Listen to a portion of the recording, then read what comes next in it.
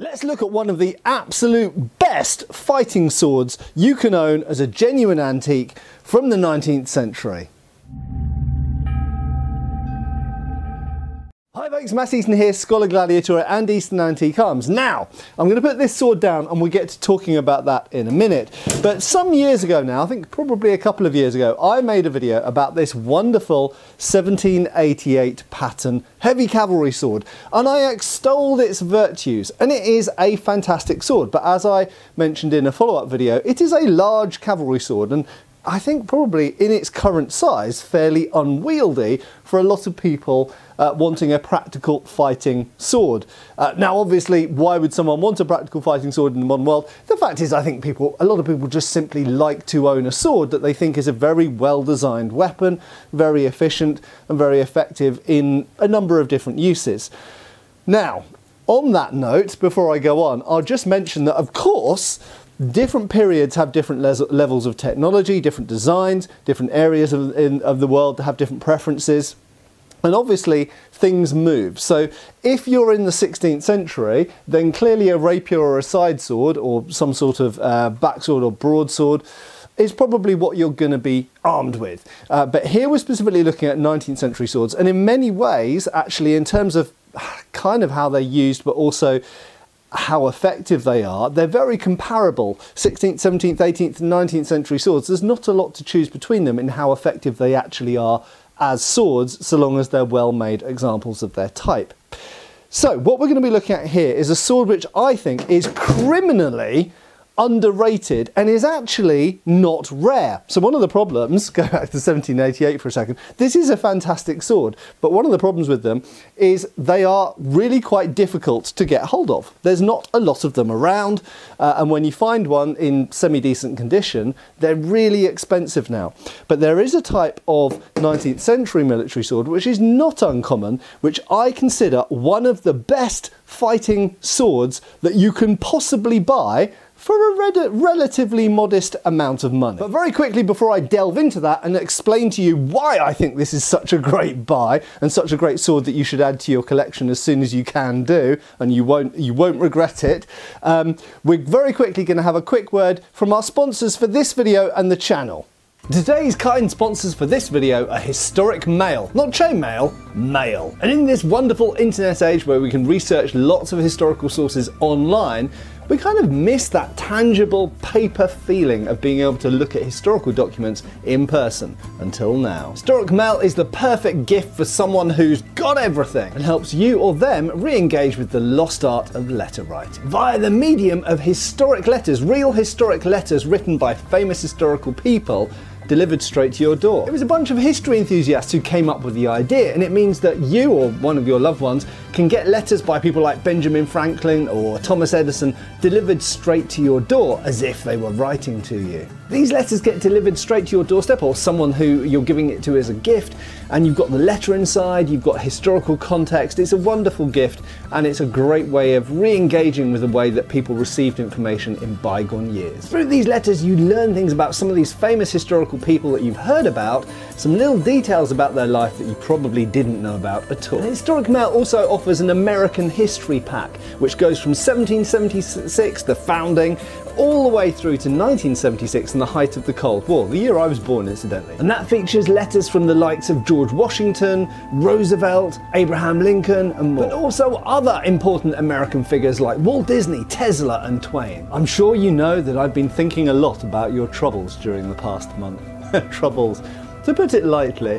Historic Mail offers 10 weekly letters delivered once a week for $59.99, so it's a great gift. And there are other options such as packs of 25 letters, 52 letters and so on. So why not surprise the history lovers in your family this holiday season with the perfect gift and enjoy 10% off right now with the holiday season sale. You can go to historicmail.com/scholar to get your discount, your gifts, and help support the channel. So check out this amazing offer, the link's right down below there in the description box, and I hope that either you or your loved ones really enjoy this amazing gift. And thanks once again to Historic Mail for sponsoring this video and the channel. Thanks a lot for sticking with me. Now let's get back to the main content of this video. So, without beating around the bush, what is this sword? Right, let's grab one here. Now this is a particularly good example made by Wilkinson, and it's a patent solid hilt. Two things I'll mention about that before I go into what this model of sword is and why I think it's so good is, of any military model of sword, and this is an officer's sword, so these were private purchase, okay? So unlike government purchased and issued weapons to troopers, to private soldiers, these were purchased from retailers or sometimes directly from the maker themselves.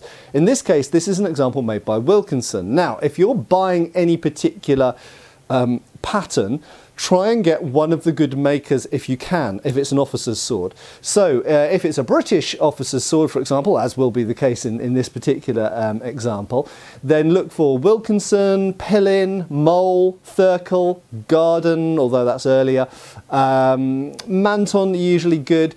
Often certain, so those are makers, often certain retailers such as Hawks or Hamburger usually are high quality retailers, and so they generally procured high quality, well made examples, often made by people like Mole or Wilkinson or Pillin, and then with their sort of branding stuck on it.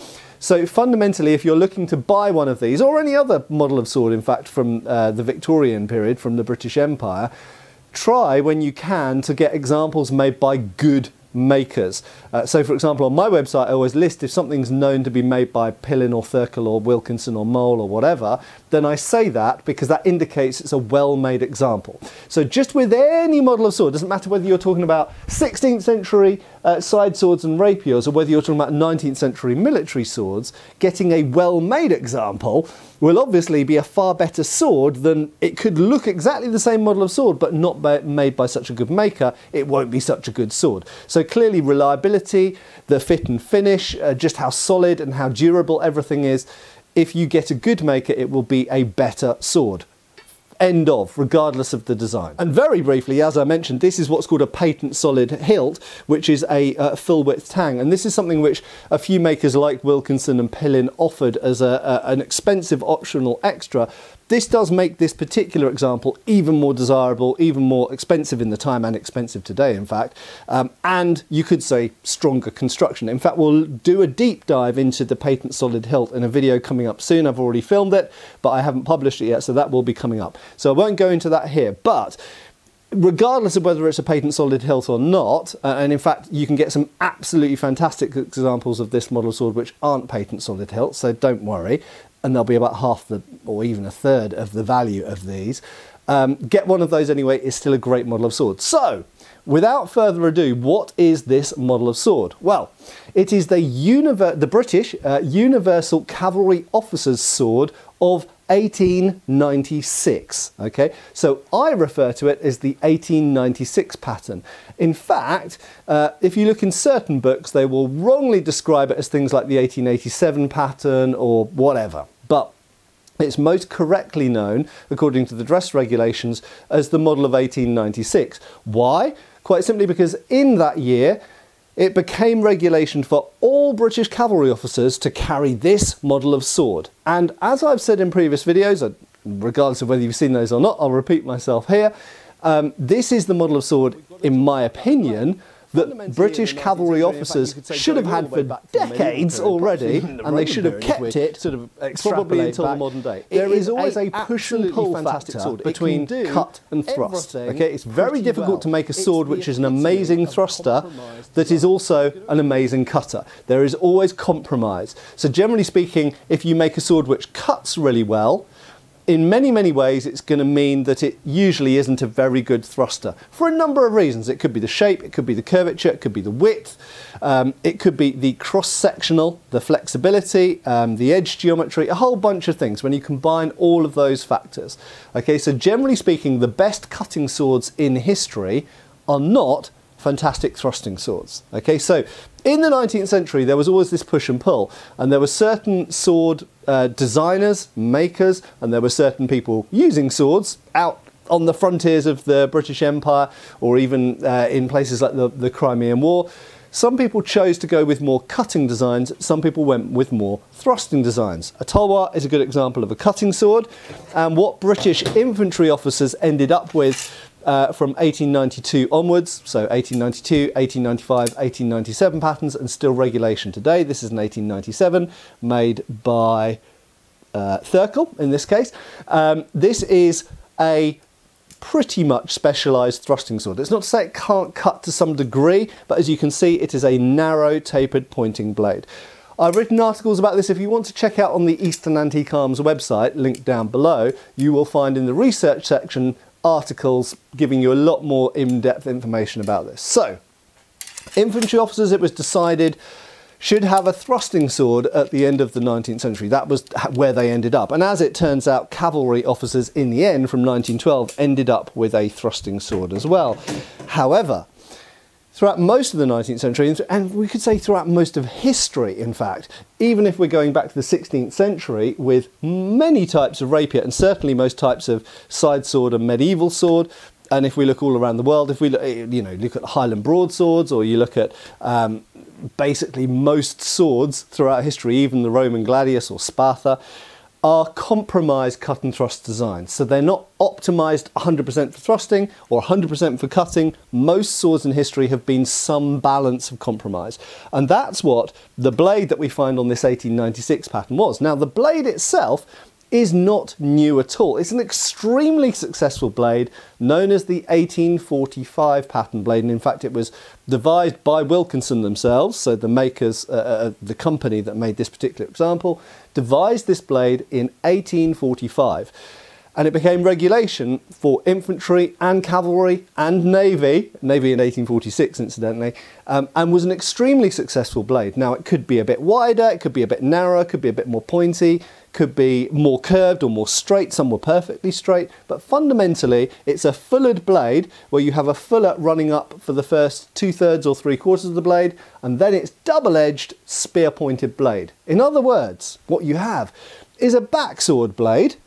If we just come back to the 1788, for example, it's a little bit like this. It's a little bit like a scaled down version of this, and this is a very big cavalry sword, incidentally.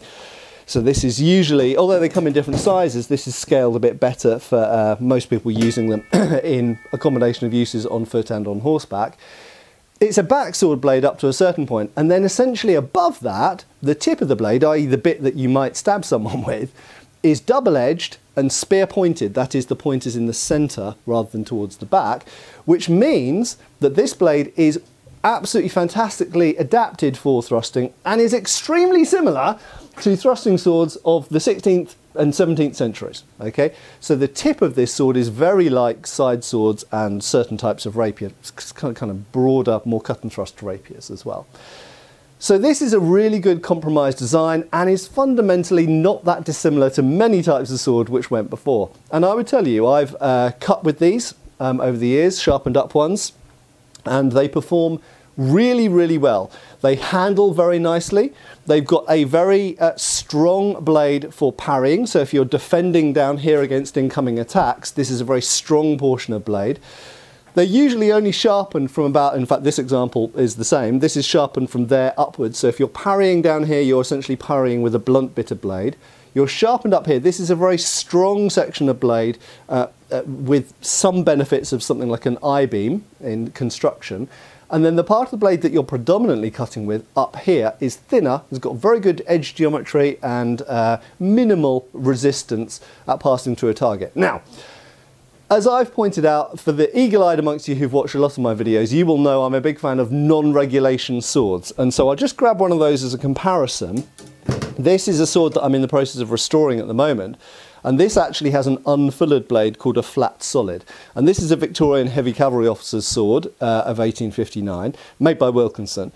And, you know, some officers did prefer other types of blades. Some preferred an unfullered blade, some preferred a more curved blade, a broader blade, some preferred a more thrusting blade with double fullers and all sorts of combinations. And, you know, human taste, especially amongst swordsmen, is very individualistic. And so some will prefer one, some will prefer another. Okay, but the 1845 blade is a great medium ground. It cuts pretty damned well. It is strong. It is durable, it's pretty good for parrying, and it's pretty good for thrusting as well. And you'll notice it is only very slightly curved. So you get a tiny bit of the benefit of curve as far as cutting is concerned, but for point work and for using the point, you don't really lose anything in terms of the opposition in the opponent's with the opponent's blade, binding with their blade and keeping the point on line, and indeed when you actually make contact with the enemy, the point is pretty much in line with the hilt. So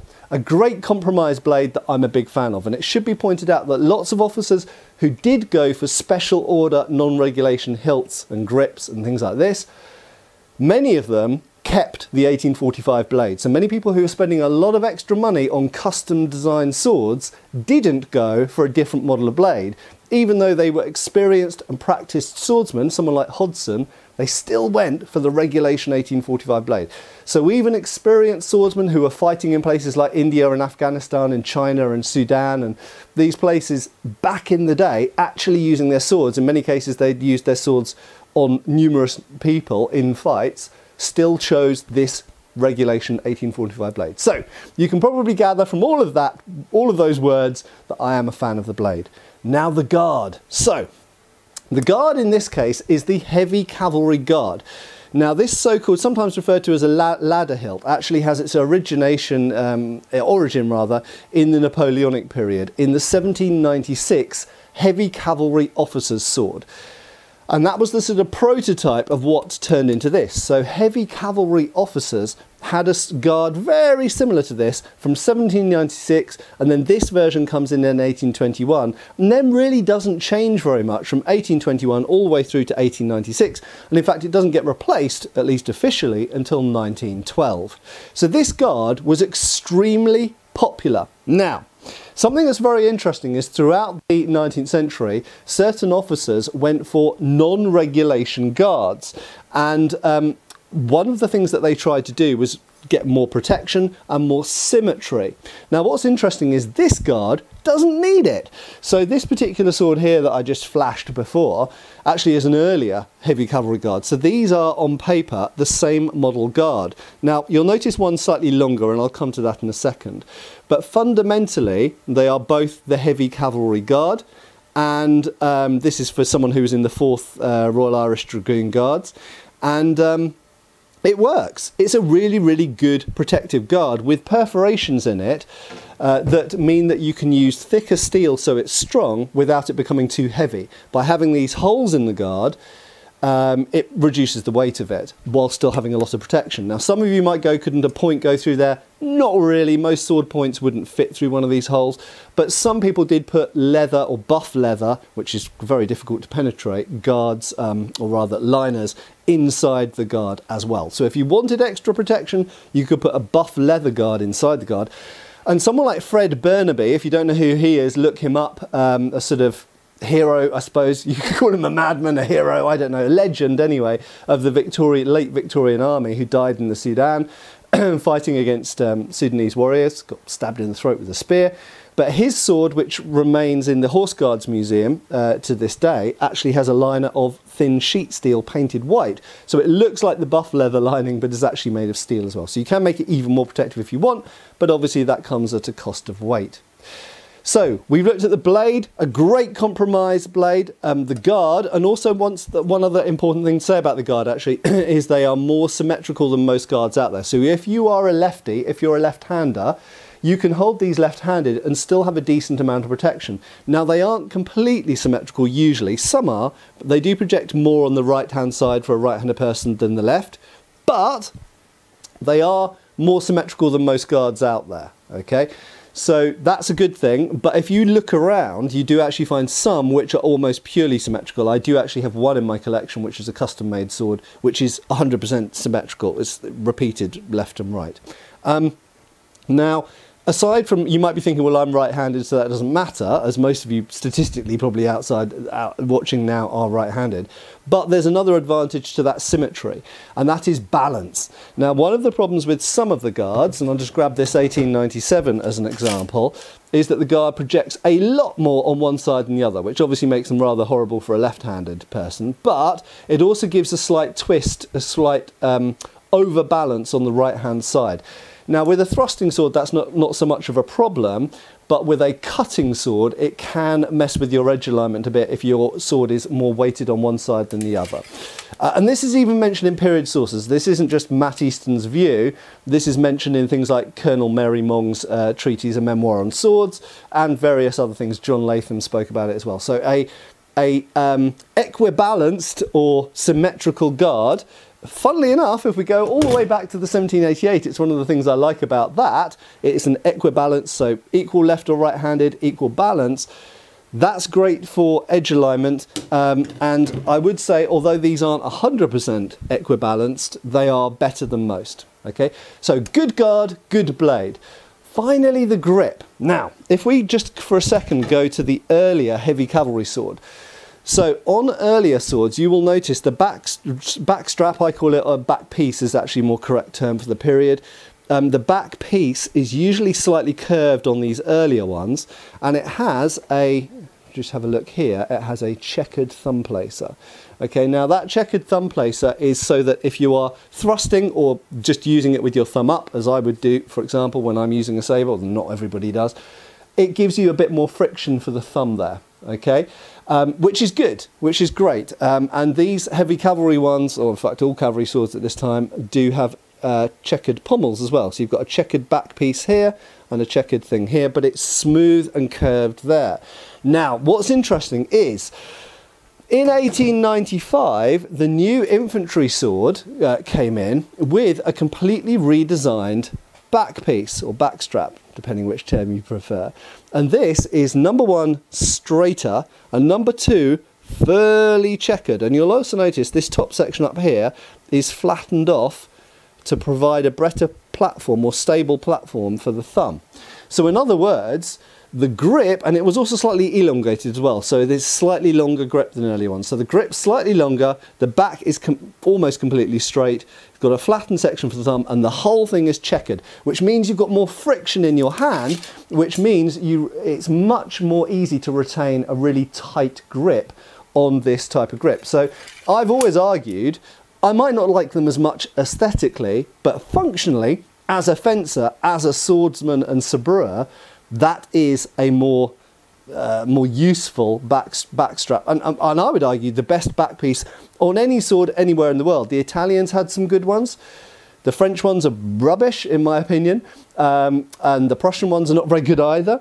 I do actually have a Prussian sword here I'll talk about just very briefly, but the British ones, in my opinion, are the best. And that's not just nationalism, patriotism, just purely from a functional point of view. I will say this Prussian cuirassiers sword, which I'm a big fan of, I think it's a lovely, lovely sword, and I absolutely love the shape and the cant of the grip.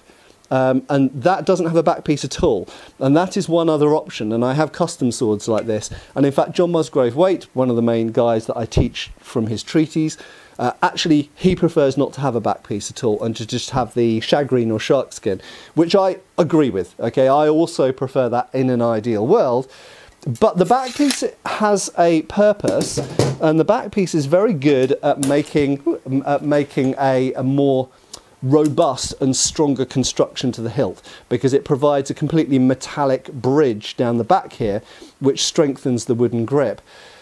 If you are going to have a back piece, I would say this is the best kind of back piece to have. So the 1896 copied that from the 1895 infantry sword, and you'll see that here we have the fully checkered back piece all the way up there, and nice and flat and square for the thumb up here, and the grip is a little bit longer, which gives you a bit more space to get the thumb up. Also important, particularly on horseback, where if you're giving point and thrusting into something with speed of horse, there is going to be probably some ramming and pushing back of the grip, and that will help you retain the grip where it should be, and also give you a bit more of a crumple zone, if you want to call it that, between the tip of your thumb and the inside of that guard. Obviously on the later swords, the 1908 and the 1912, that's improved yet further, that theory. But this is, remember, this is a cut and thrust sword. This is a sword which will do well on foot, on horse, charging at speed, or in a melee. In my opinion, the 1912, which is the sword which officially replaced this, and note that lots of officers retained these and they continued making these after they'd been officially replaced by the 1912 pattern. We've got examples from George V's reign, from the First World War, of officers buying these because they didn't like the new 1912. This is a cut and thrust, more traditional fighting sword. So, I hope I've rattled through pretty quickly there, but I am a massive fan of these 1896 patterns. And honestly, this isn't me trying to sell you 1896 patterns, because I actually don't have, I've only got a couple at the moment. But I would say if you're in the sphere of buying antique swords, or thinking you want to get your first antique sword, what do I buy? If you want a sword that really feels like a big fighting sword, and bear in mind these are cavalry swords, so they're not super light, but they're also not super heavy. They're not anything like as big and heavy as the 1788. So they're sort of in the realm of, you know, a 16th century side sword or a medieval arming sword. In fact, they're lighter than most medieval arming swords. So they're relatively light, but they are built for cavalry use, so they're more robust than most infantry officers' swords. They've got a steel hilt instead of a brass one, and as you can see, it's a very protective sabre guard. It's not obviously as protective as a basket hilt or a 1788 hilt, but that being said, they're a lot lighter and a lot more handy, and they don't interfere with your hand at all. So for a sabre guard, just about one of the best guards you can get, and as protective as things like the custom scroll hilts that people were spending a lot of money to have on their swords to go to India in the 19th century. You've already got one on one of these, essentially. So great guard, really good compromise blade, really handy, good on foot, good on horse, a good sort of in-between sword, good in any any fighting situation, and a really secure, nice grip, very well designed grip that I consider one of the best grips that's ever been put on a compromise fighting sword. It's not a specialised thruster, it's not a specialised cutter, but for doing both, for fighting on horse or on foot, a great grip, really well designed, usually well made. If you want to get one, try and get one by a good maker like Wilkinson, Mole, Pillin, Thurkel. Those are probably my favourites. But fantastic swords. These were carried in the Boer War. They were also carried in World War I. They were also carried in Afghanistan in between those years, and also 1919, straight after World War I. So these are great swords, and I think should get a lot more credit and a lot more love than they get. And I would say if you're only going to own one British antique sword, get the 1896. I hope this has been enjoyable to watch. Give us a thumbs up if you liked the video, and I hope I'll see you back on the channel really soon. I have been Matt Easton, and I will continue to be. Cheers, folks! Thanks for watching. We've got extra videos on Patreon. Please give our Facebook a like and subscribe if you haven't already. Cheers, folks.